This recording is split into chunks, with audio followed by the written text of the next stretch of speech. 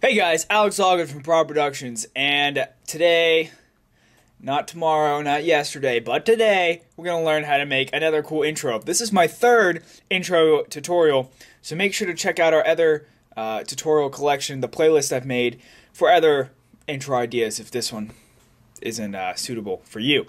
This is very similar to my first one, and it uses a bunch of the same techniques, but I thought I would just go ahead and make this one because it had a bunch of tips and tricks the other one didn't include. So, here we go. This is what we're going to be making.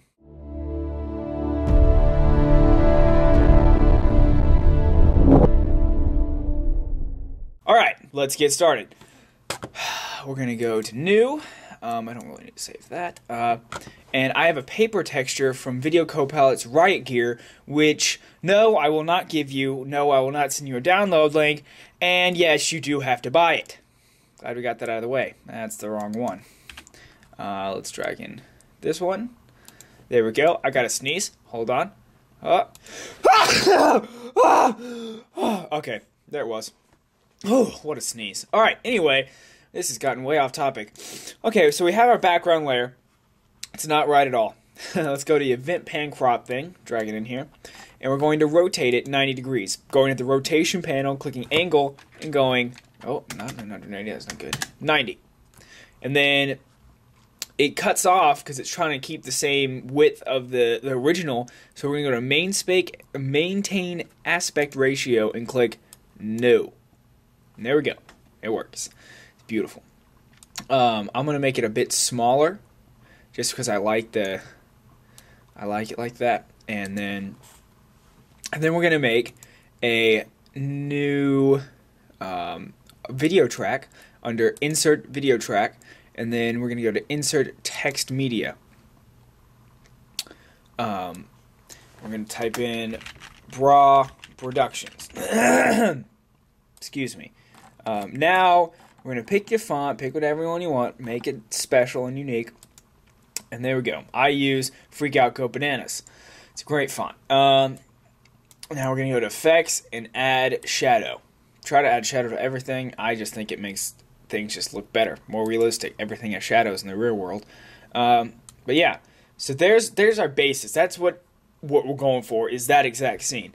Now, to make it all spiffy, we're going to go to the Video Effects tab and go to Bump Map. Go to Spotlight Up Flat and drag it on both Broad Productions and our background. Now on our background layer, we're going to pull the little dot down and then take the ambience up just a tad and then pull this little thing, whatever this is, up. I think it's like intensity. So we can take ambience back down a little bit. Excuse me.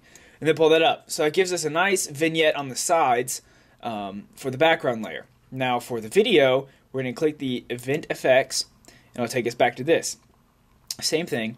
And we're just going to adjust this. You can always make this how you want. You can change the lights and stuff and all this. It's very unique. But that'll do. Oh, wait. Totally forgot. Bump height. Let's increase that a little bit to what you desire, and we'll give it a nice little beveled 3D look. And that looks great so far.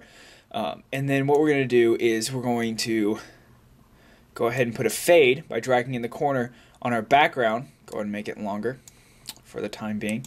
Go to Transitions, Linear Wipe, and add a top left diagonal blend in.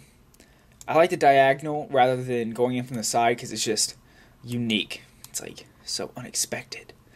And there we go. Now we're going to animate the raw production slamming in and then zooming out like in an action-packed film, right?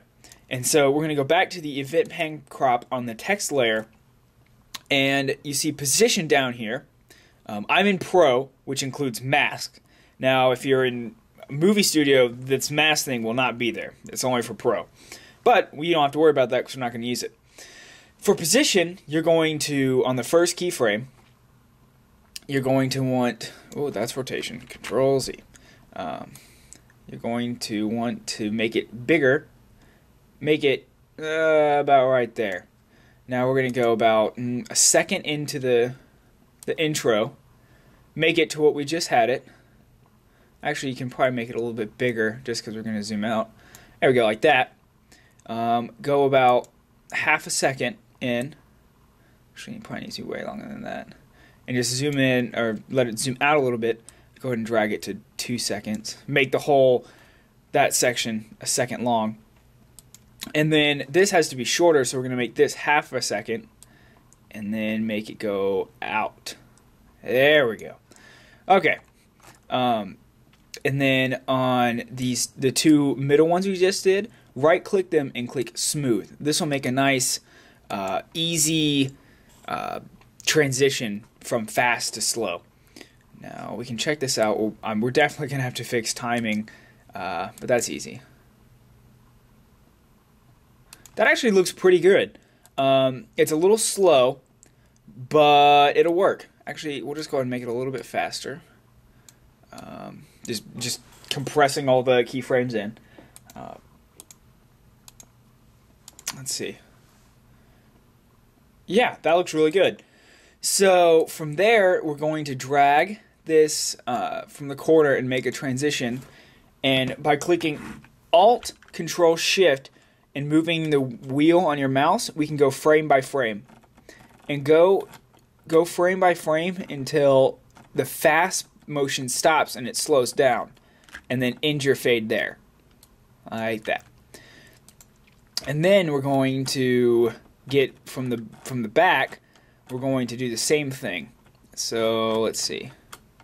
It ends right about there. So we're going to make that smaller. About right there. And put another fade. So now we have it fade in and then fade out as it goes away. Looks really cool already, but we can make it even cooler. I like to keep the back, the end one unfade. But for the first one, we can add a Giessen blur, which we can go to cross effect under the transitions tab and go to cross zoom A only, because if not, it'll mix it up in the middle and just won't work. Let's pick A. A for Alex. That's awesome. And then if you watch it, blurs in, zooms out. What a great intro. Now, if you want to add like your title and then like presents, ones after it, which I like a lot better than just having one. It's kind of boring. We can go to Insert, Video Track, and just Control Z. Oh, totally wrong one. I am stupid. All right. And we can just copy this layer by going right-clicking and clicking Copy, and then on our new video layer, clicking Paste. And you want a new copy, not a reference copy, because the reference copy just mimics what you're copying, and then new copy obviously makes a totally different copy. So there we go. And then you can drag this and just put the cross effect, your first transition, in the middle of this back transition on the other one. I like how that flows, because if you watch it, it makes it just looks cool. It makes it kind of look like it's in a 3D space as well. So we can go ahead and line these up with the video. We'll shorten our background layer, make it a little bit longer, and then add a fade to that. And then on this specific transition, I like to add a flash at the end, a hard flash, drag it on there. And I tend to do horizontal diffusions, only because instead of just making it look like a white solid is being animated with opacity just in, it makes it blend into your background. See how it's like it moves with the picture. I like it. And then if we watch the whole thing, kind of slow, but oh, I totally forgot we have to change the text on the second layer. So if you click the generated media tab, we can just drag this and put presents. There we go. Now it says, once again, Broad Productions presents. For bam! You want to mess with me? I didn't think so. So that's basically it. You can add your own sound effects. This intro being black and white and stuff would look great for a film noir type video. If not, you can use a different background. Just be creative with it, and you can make cool things. You can add in some intense hits when Broad Productions and Presents comes in, or your title, whatever it is, and then add in some fast-paced action music in the background. It would be great if you have a war video or an action movie. And then you can add in slow music and some video noise under video effects, and you can make it look old-timey, and that looks pretty good too with the black and white. Either way, it's very versatile, and it can make your videos awesome. So yeah, I hope this helped. Make sure to check out our other tutorials. They're great. We have a bunch of different stuff. We're also coming out with a bunch of new videos. Make sure to check them out. Hope this helped, and if you have any questions, feel free to message me. Friend request us, please, and please subscribe. That'd be awesome. Also, I have a shout out to Mark Lawrence of Calm Films. They make some cool stuff. Check them out. I have a link in the sidebar. It's youtube.com/calmfilms. All right, cool. See you guys later.